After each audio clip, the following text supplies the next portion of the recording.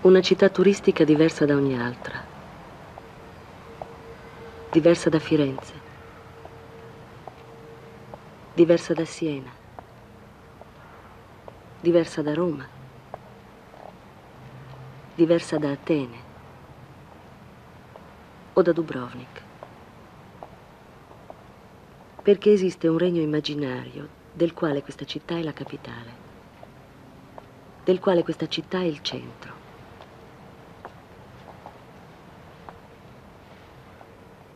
C'era un mio carissimo amico, un cineasta argentino in esilio, fuggito per salvare la pelle, perché era anche giornalista e centinaia di giornalisti sono stati assassinati in Argentina negli ultimi anni. Allora stavo parlando con questo amico che vive a Parigi ormai da quasi 7 anni e gli chiesi: puoi immaginare di tornare a vivere in Argentina? Sempre ben inteso che il governo cambi. Beh, mi rispose: certamente vorrei tornarci, anche spesso, ma proprio viverci, sai. E poi Buenos Aires è troppo lontana da... E tutti e due insieme allo stesso tempo esclamammo: Venezia.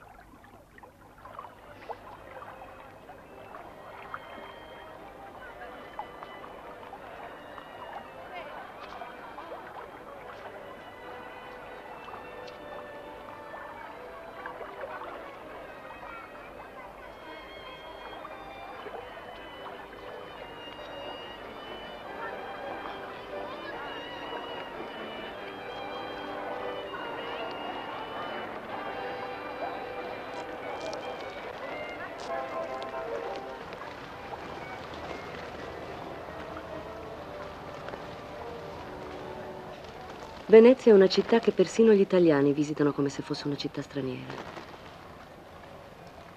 In quanto agli stranieri, esiste ogni tipo di straniero. Ciascuno porta un suo omaggio, la sua ammirazione, la sua curiosità, la sua ansia, il suo compiacimento, la sua avidità.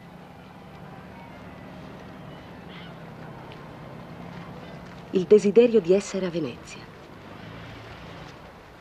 Il desiderio di essere stato a Venezia.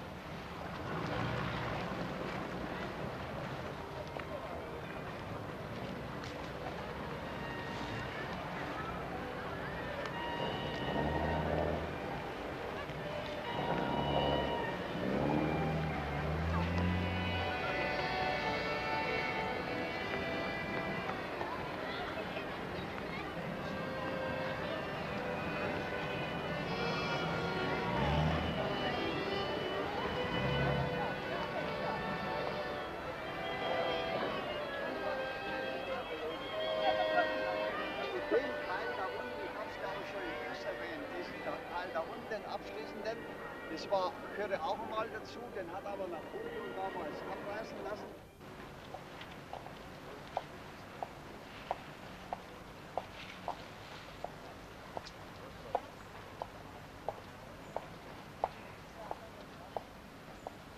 Questo luogo.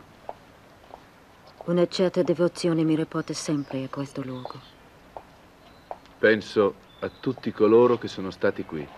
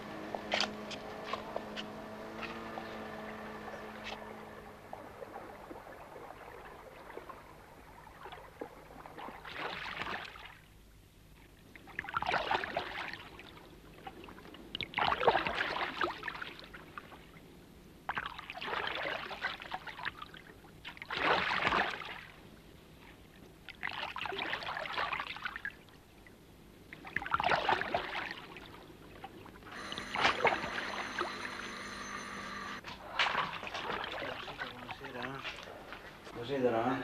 Sì. No, sì, mi spiace. È completo, signora. Ma che categoria, signora? Seconda, signora. Sì. Prego, signora. Sì, mi spiace. Buonasera. Prego. Perdone, sì.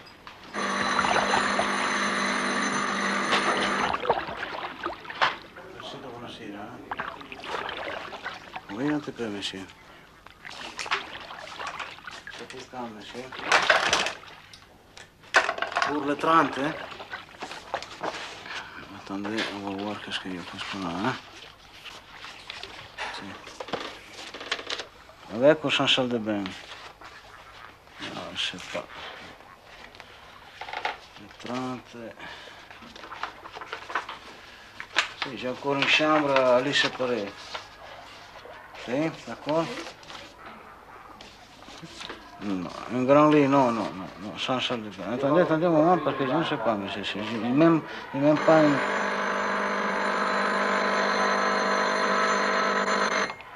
Bazylika Świętego Marka jest doskonałym w harmonii arcydziełem architektury bizantyjskiej, romańskiej i gotyckiej. Una volta mi sono trovato vicino a due americani che guardavano incantati la Basilica di San Marco. Il grande arco trionfale, i 5 portali, l'oro, le statue e i bassorilievi. Ad un certo punto uno si rivolse all'altro e disse, quasi a malincuore, «Ma che tipo di chiesa è questa?» E dopo una lunga pausa l'altro rispose, «Credo che sia una chiesa cattolica». サンマルコ広場にある建物はベニスの中にね一番有名な建物です。こちらはサンマルコ教会です。San Marco Kyokai wa Jaj, de anyagi az. Hát ez gálánsak vagyunk. Na helyes, komolyan szép. Tehát kérem szépen a Szent Márk bazilikában vagyunk. Nous avons à l'intérieur de l'église l'iconostase, encore un mot d'origine grecque. Et tout ça signifie la séparation entre les ministres du culte sur l'autel et les fidèles à l'intérieur de l'église. Comme vous voyez, selon la liturgie grecque orthodoxe. Olyan, mint egy bizánci katedrális. Abban az időben épült, amikor Velence nagyhatalmilag is még Bizánc felé tartozott, és Bizáncot másolta. A Santissimi Apostol. Zwei Kaufmänner den Körper des heiligen Markus in einem Tor versteckt und ihn mit einigen Schichten von Schweinfleisch überdeckt. Sie waren in Alexandrien, sie hatten den Körper des Heiligen von den Arabern gestohlen. Wissen Sie, dass die Mohammedaner vor Schweinfleisch zurückschrecken? Und so konnten die zwei venezianischen Kaufmänner die zollämtliche Durchsicht vermeiden.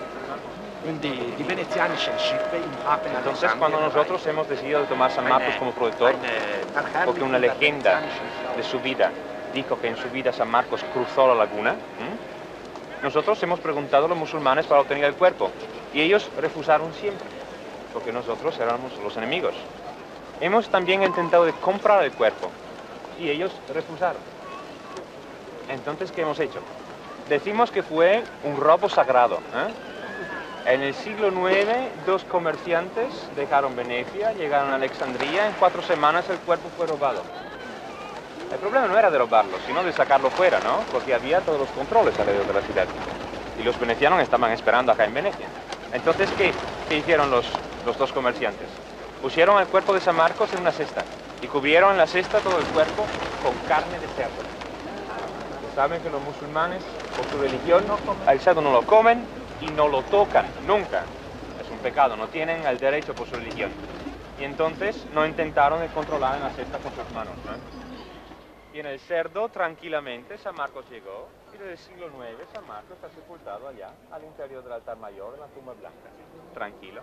Sin el cerdo hoy día, ¿eh? Sin el cerdo, es claro.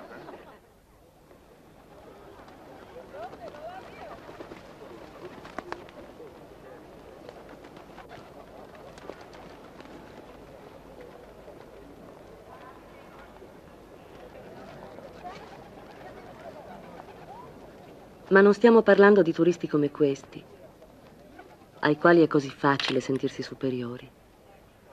Per noi, turisti di altro genere. Ci sono i turisti e poi c'è un genere speciale di turista, attratto soprattutto da Venezia. Il turista della melanconia. Per questo turista speciale, predestinato a Venezia.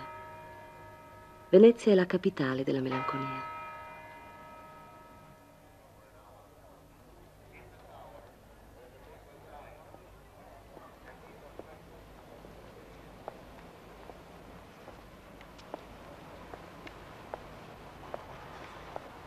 Ho fatto un viaggio per vedere le cose belle. Cambio di scena. Cambiamento nel cuore. E sai una cosa? Cosa? Sono sempre lì. Ah. Ma non ci saranno ancora per molto. Lo so. È per questo che ci sono andata. Per dire addio. Quando viaggio è sempre per dire addio.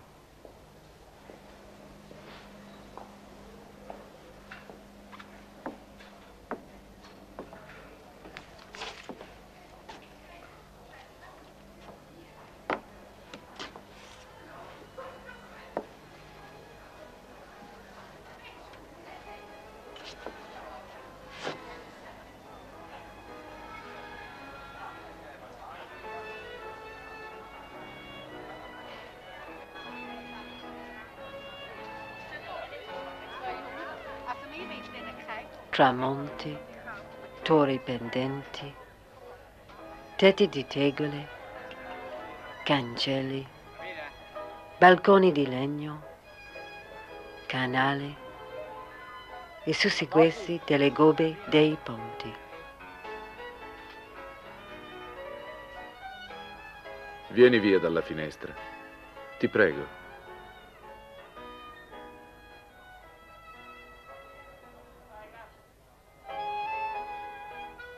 Il rumore dei passi a Venezia e le grida veneziane.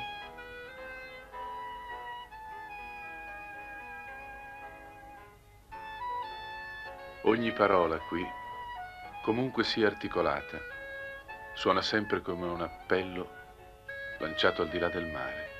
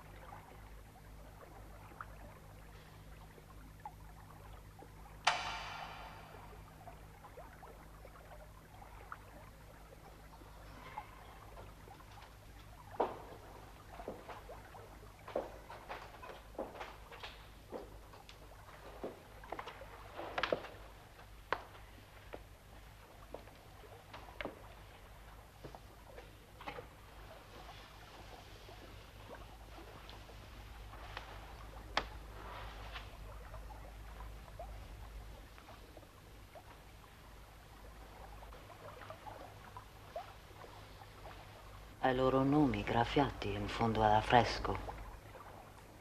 Vandali.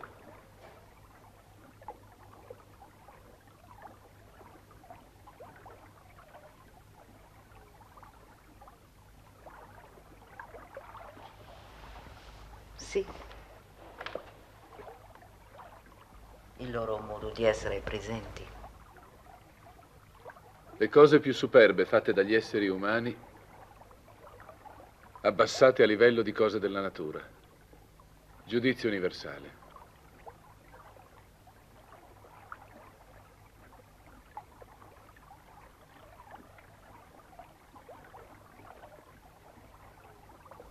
Non si può rinchiudere tutto nei musei.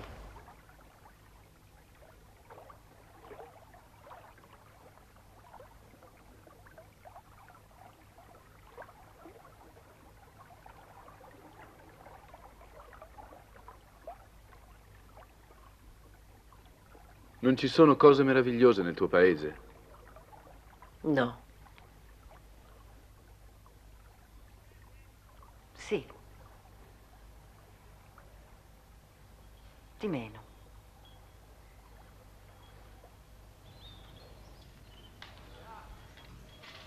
Avevi con te guide, mappe, stivali di gomma?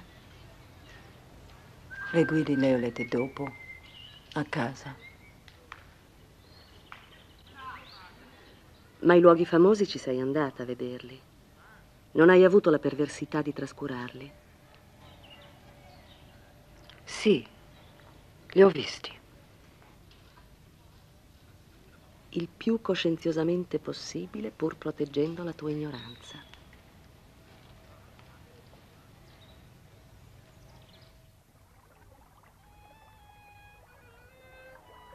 Non voglio conoscere più di quello che già conosco. Non voglio affezionarmi a quei luoghi più di quanto lo sono.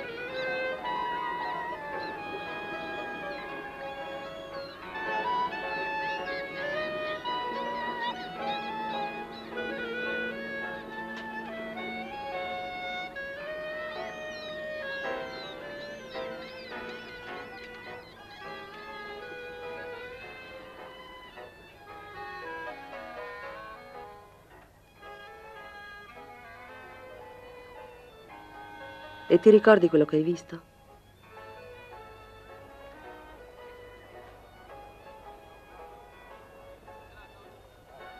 No, non molto. Non è vero.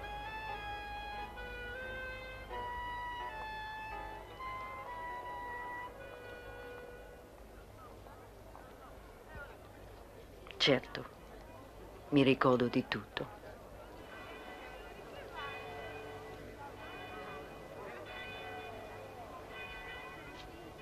È sempre così. Conosco tutte le mie future reazioni. Conosco tutte le parole che tornerò a pronunciare.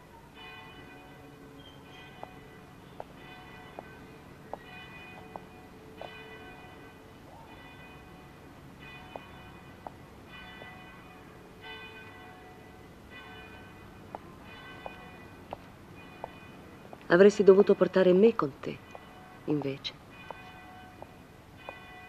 Invece di lui, vuoi dire? Sì. Naturalmente non ero sola. Ma abbiamo litigato quasi tutto il tempo. Lui ottuso, io insopportabile.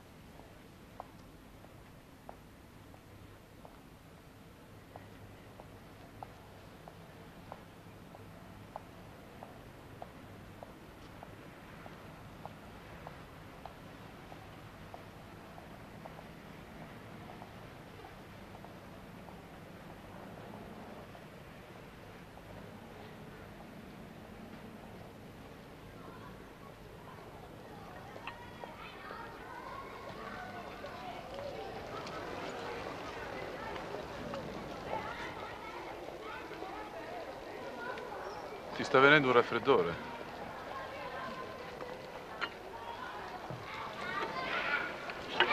Bevi questo. Sto benissimo.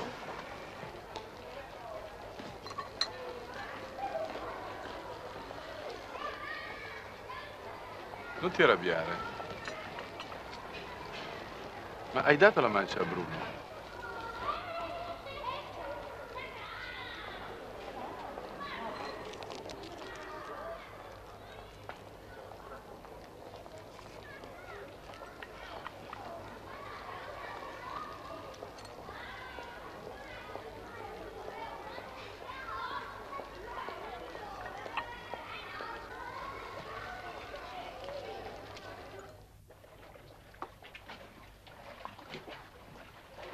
Presagi.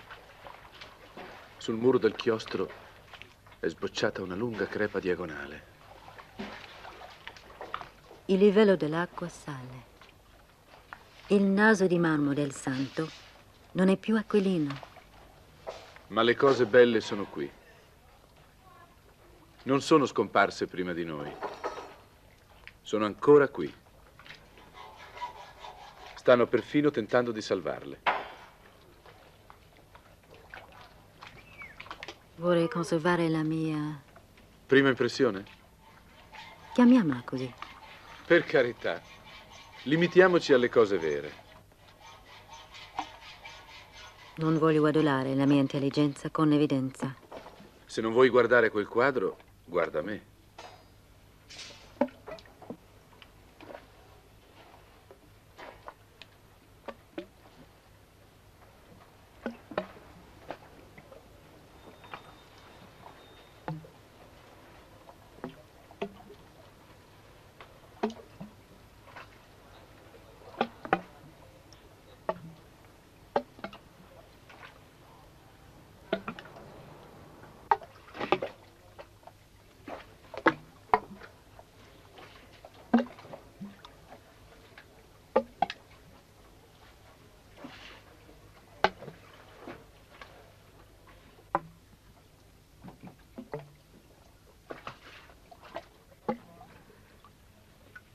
Morti a Venezia. Venezia è una città in cui è facile pensare alla morte.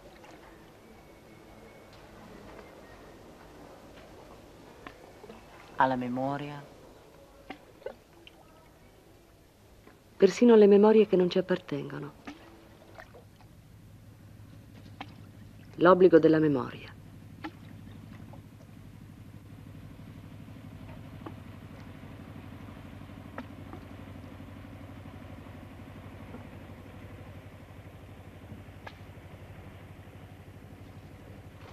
Si arriva a Venezia con l'animo colmo di memorie sopite. Si viene qui per rimpiangere il passato. È permesso farlo, qui.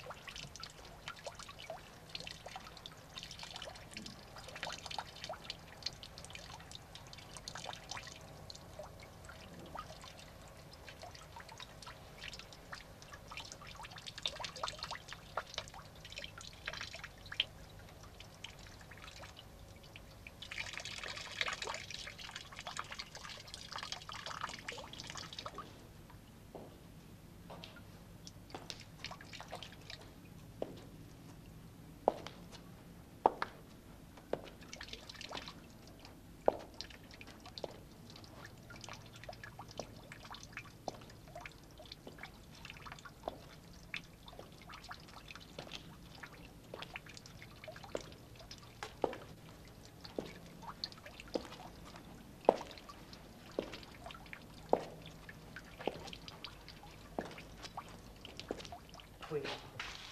È morto qui, in questa stanza, il 13 febbraio 1883.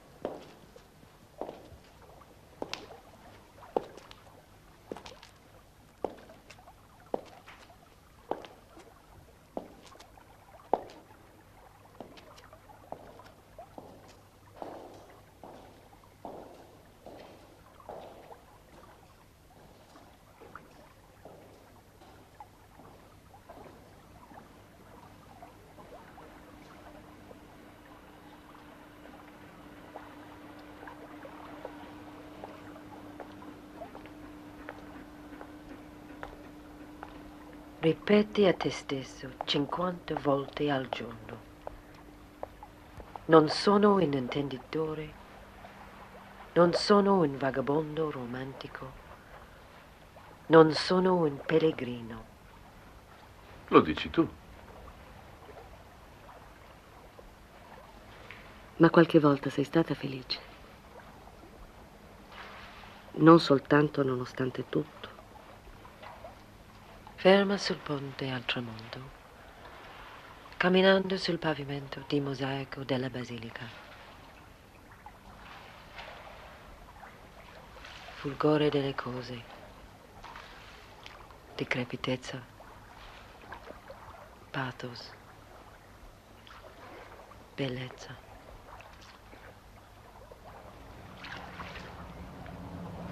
Beatitudine.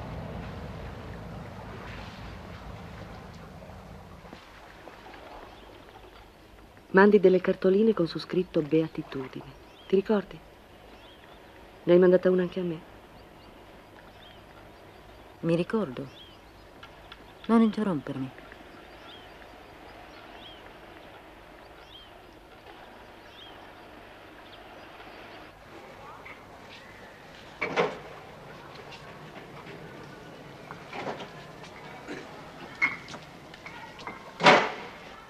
Visitiamo la chiesa, se non è chiusa. Visitiamo il cimitero. Andiamo a vedere la regata. C'è un concerto alla Fenice.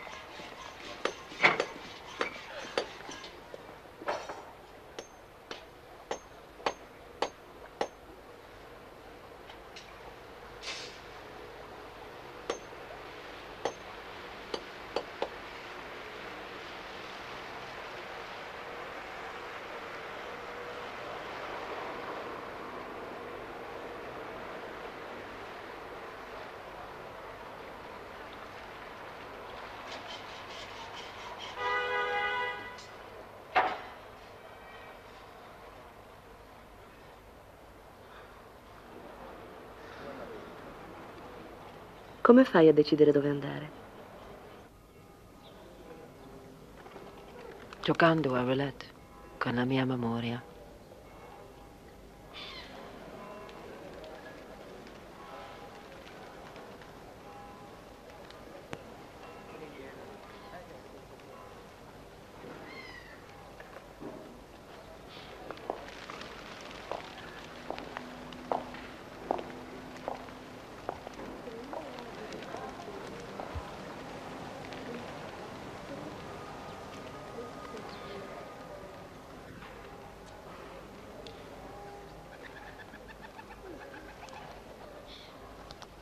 È sempre così. All'inizio non sono mai troppo impressionata. Ma poi, dopo un paio di giorni, sono in lacrime.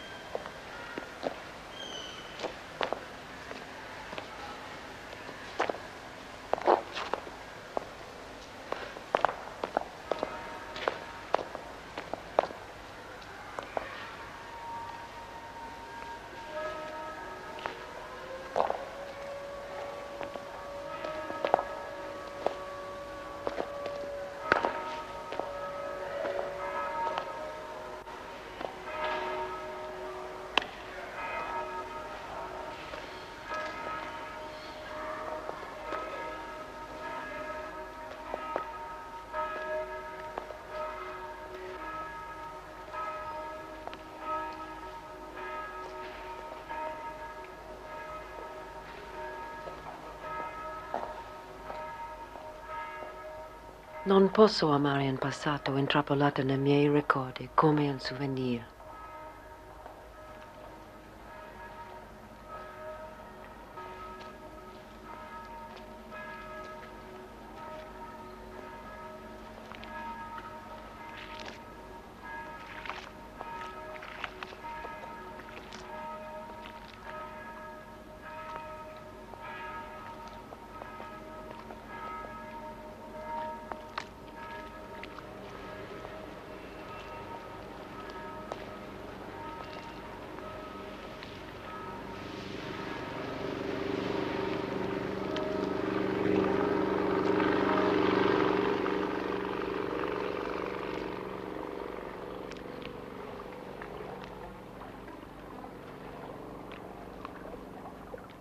C'è sempre qualcosa di ineffabile nel passato, non credi? In tutta la sua gloria originaria, indispensabile retaggio di una donna di cultura. Mi stai prendendo in giro. No, sto prendendo in giro me stessa. Dovrei essere grata.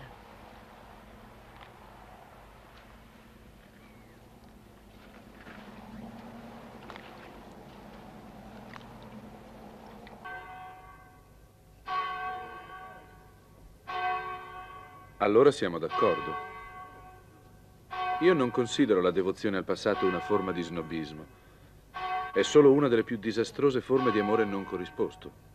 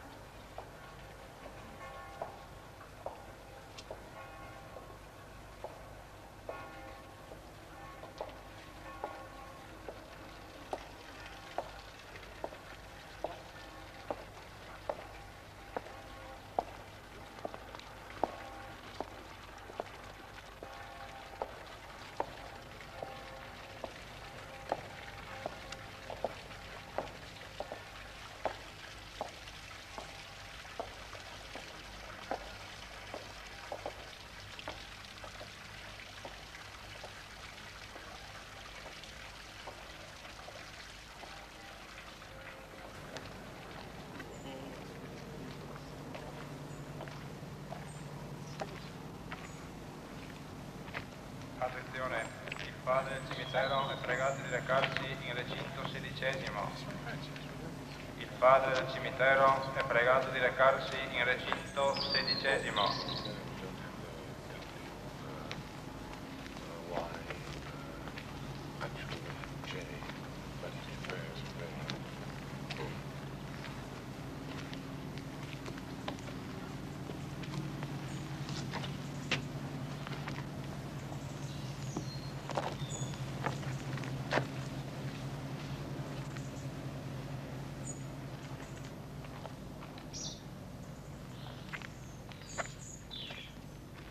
Attenzione, 3 sterratori in recinto ottavo. 3 sterratori in recinto ottavo.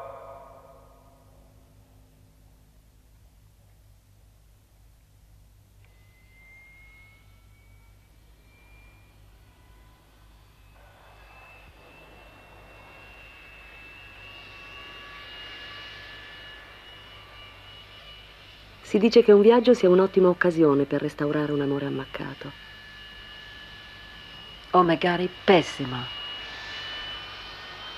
Coi sentimenti simili a schegge di bomba estratte a metà da una ferita. Opinioni. E rivalità di opinioni. Disperati esercizi d'amore in albergo nei dorati pomeriggi estivi. Servizio in camera.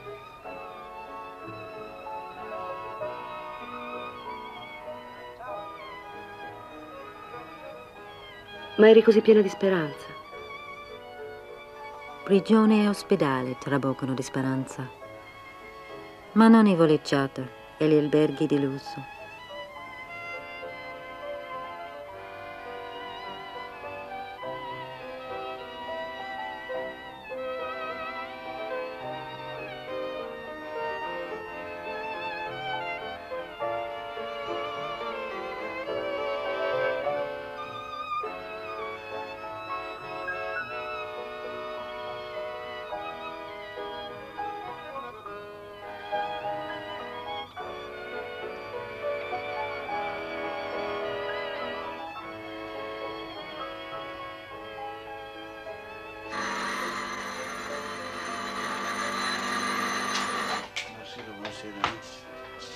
Sì.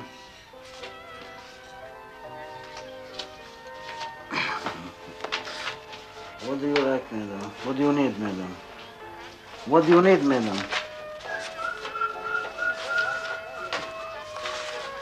$79 and $500, madam.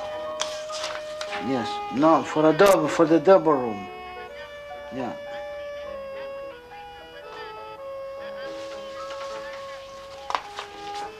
No, I'm sorry, madam. The day after we are full up. Yeah. Only for one night, madam. It's up to you. I don't know, madam, though. I don't know, because the weekend, usually the hotel are full up in Venice,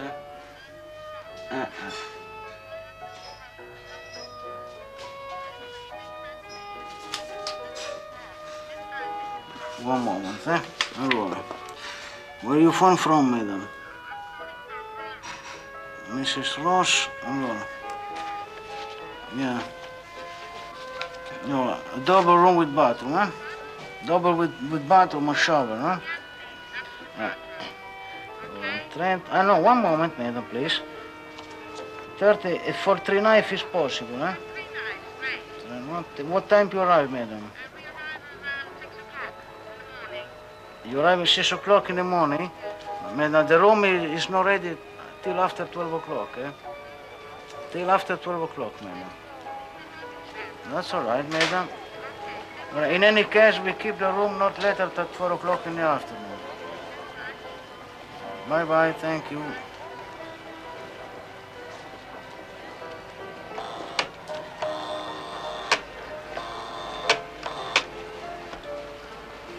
Ma eri commossa, a volte. Certo che lo ero. Lo sono. Bisogna stare attenti a non chiedersi se questi piaceri siano superiori a quelli dell'anno scorso. Non lo sono mai. Sarà ancora la seduzione del passato, ma aspetta solo che ora diventi allora. Vedrai come eravamo felici.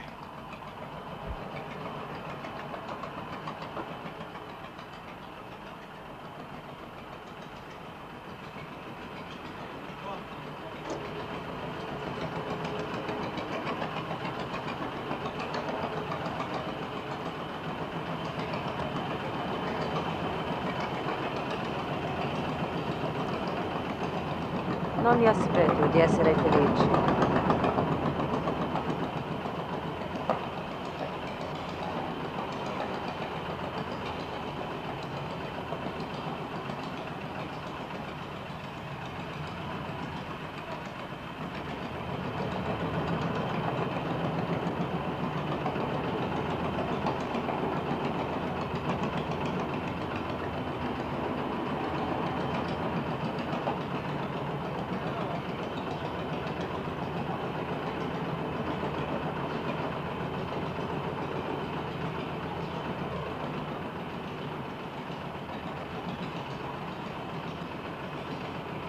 Ti amo e mi batte il cuore. Anche a me. L'importante è che passeggiamo insieme sotto quest'arcata. Che passeggiamo, che guardiamo, che meraviglioso.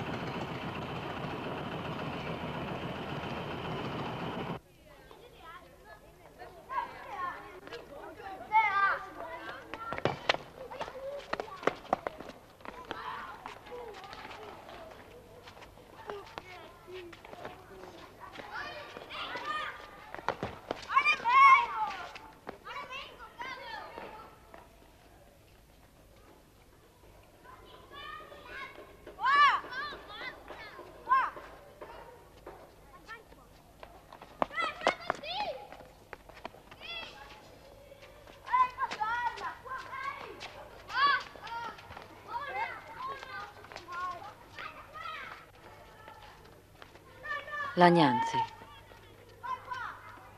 L'ho già visto. Sono certo che sarà pieno. È troppo lontano. Solo 2 spettacoli al cinema, alle 7 e alle 9. C'è una sciopero. Non riesco a telefonare.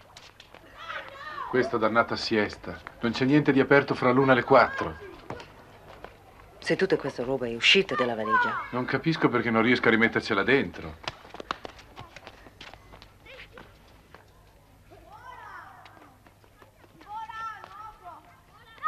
Come hai fatto a sopportarlo? È stato più facile di quanto non sembri.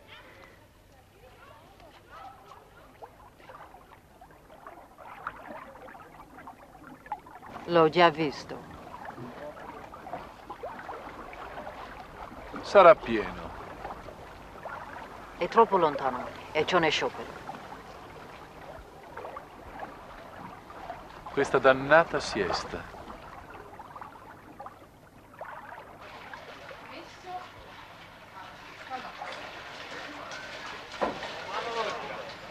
Una reale napoletta.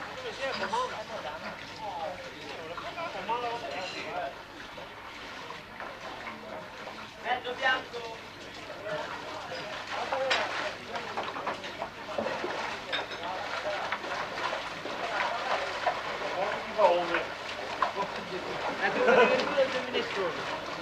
Seguito 2 kg della poterola.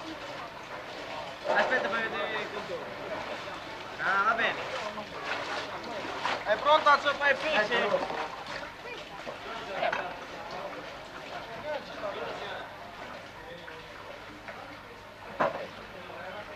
Quarto rosso, un whisky, una mano, una grappa.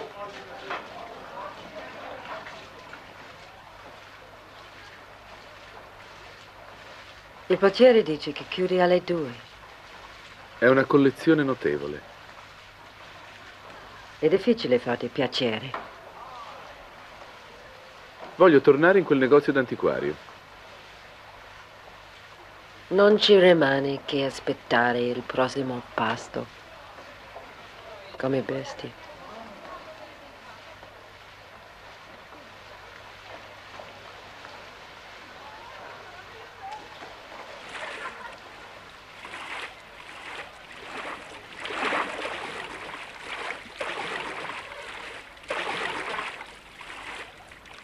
Presto smetterai di agitarti per queste meschine seccature. Ti accorgerai di essere libera da preoccupazioni e doveri. E allora comincerà il disagio. Voglio resistere alla tentazione della malinconia. Se tu sapessi quanto.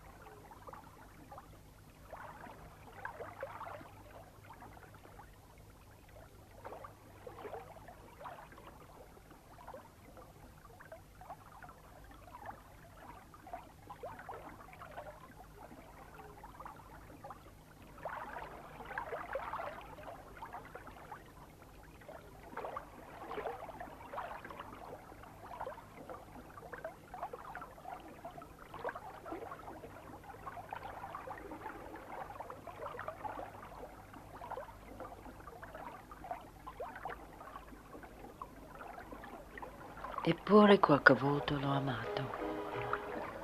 In balia dei tuoi umori. I miei silenzi ostinati. Cercavi di rimediare a uno sbaglio. Cercavo di ribaltare una condizione.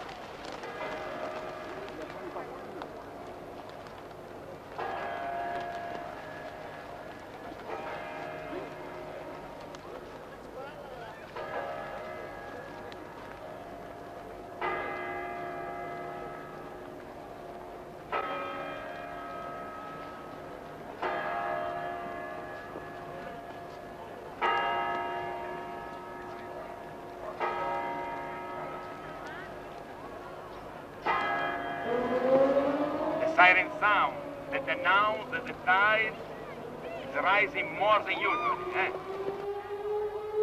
It's no a nice sound for the Venetians, neither for the pigeons. Look, the pigeons too, they prepare.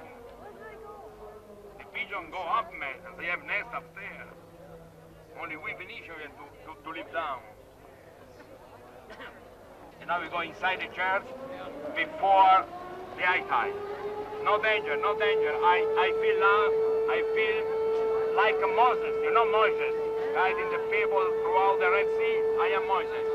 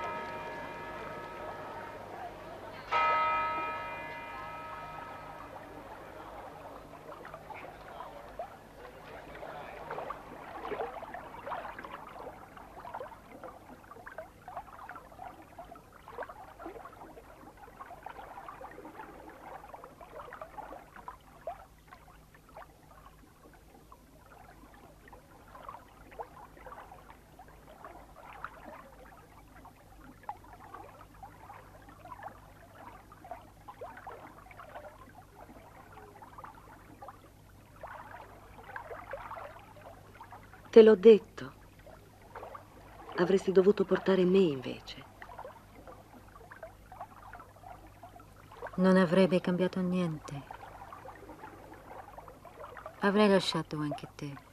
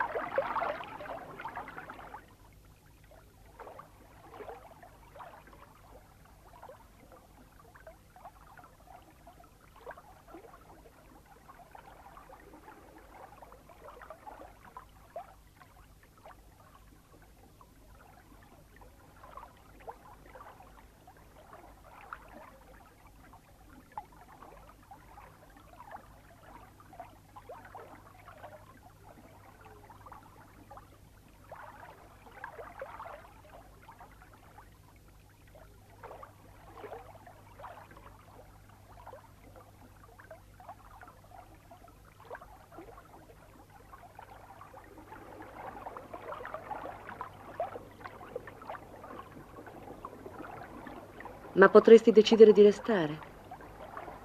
Fare altri programmi? O ti sembrerebbe di rinunciare a qualcosa di insostituibile? Al mondo intero.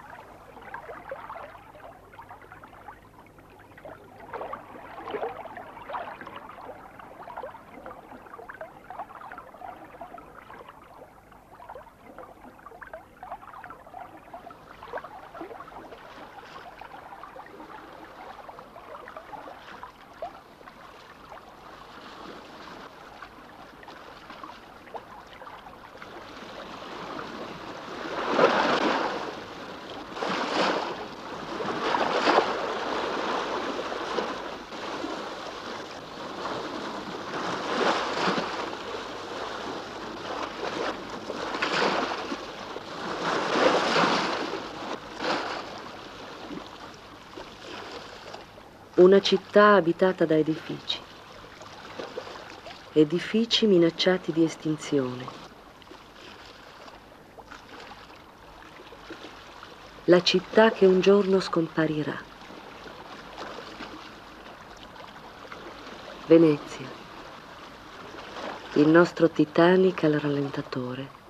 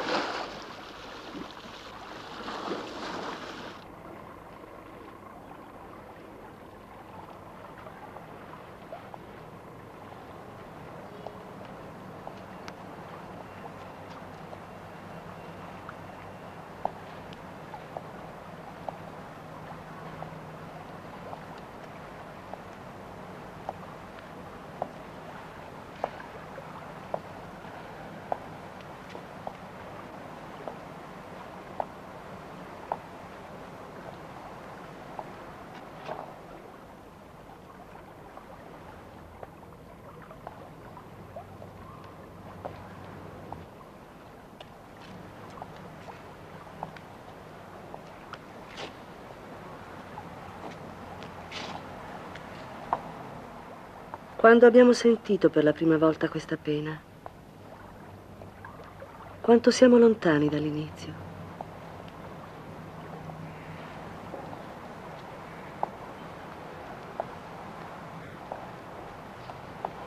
Meglio questo che chiedersi quanto siamo lontani dalla fine.